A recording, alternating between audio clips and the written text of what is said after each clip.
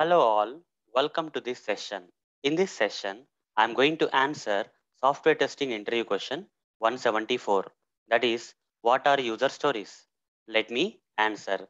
User stories are small chunks of requirements. That is, small pieces of requirements. And these user stories are created by product owner. Product owner is the one who creates the user stories. Let me give some examples of user stories now. So here are the list of examples for the user stories. As you can see, there are a lot of user stories here. User story 1, user story 2, user story 3, 4 and so on. Coming to the first user story, which is having an ID. Okay. User story ID is there US001. So let's see what is the description of this user story. As a first time visitor to the e-commerce website.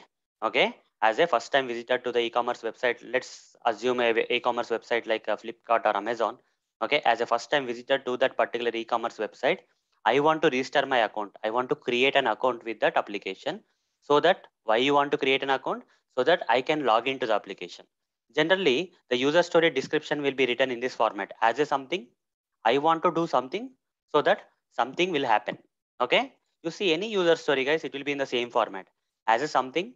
I want to do something so that something happen. Okay, as a something, I want to do something so that something should happen.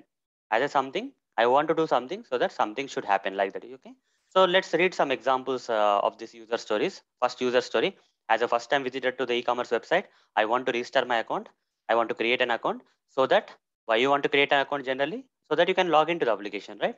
Similarly, second user story, let's understand this user story is a small chunks of requirements, smaller pieces of requirements. Here a small requirement is represented in the form of user story here. As a registered user, okay, already you have created an account, that is registered user. I want to log into the website. Okay, I want to do some action, that is I want to log into the website. Why you want to log into the website? So that I can see my account details. Okay, so that I can see my account details is the reason. Then third user story, as a that is third smaller requirement. As a registered user, I want to log out from the website. Why you want to log out from the website? So that no one else can access my account. Okay. Similarly, the last example of the user story in this sheet. As a user, I want to be able to search items. Why you want to be able to search items? So that I can add them to the cart and do payments. So that you can purchase items, right? So like that, we can write the user stories. Here, each and every user story is a smaller chunks of requirement. Okay, small chunk of requirement, small piece of requirement, you can say. And generally, the product owner will create these user stories in real time. Okay, if you go to any Agile Scrum methodology following projects, right? In that, the product owner is a role who will create this. Okay, who will create this user story. And for each and every user story, along with the description, along with the title of the user story, the product owner will also specify the acceptance criteria. So a detailed description of this, okay, what exactly is the requirement, okay, describing this particular 3 lines of requirement in a detailed manner is acceptance criteria, guys. As you can see, for this particular user story, as a first time visitor to the e-commerce website, I want to register my account so that I can log into the application, can be represented like this. Ensure the first time visitor is able to navigate to the register account page. Ensure the first time visitor is able to, I'll show you practically. Let me give you a proper, okay. So I think S is missing here.